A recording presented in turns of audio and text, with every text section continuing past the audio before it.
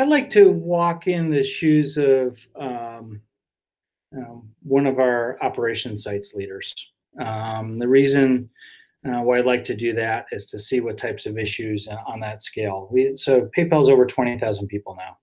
Of that, I would say more than half are customer service operations functions. They deal with there are some very specific things that some of the teammates deal with on a daily basis, and they deal with those every day. But there are others that, what just came in the door? What's the biggest issue that we have to solve for too? And seeing how they operate in just at that scale and volume across 6 different operation sites would be something that would be interesting to me. Another role that would be great to walk in the shoes of somebody else today is one of our leaders. I'll say Bill Reddy, for example, who leads our customer experience and technology organization. He's got a team of like 8,000 people and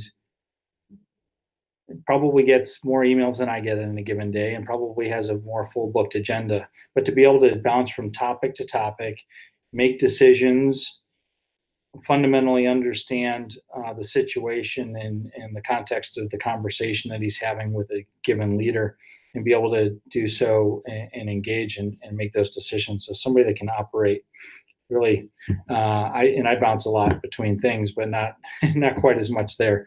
To be able to see how those people think and work would be pretty cool.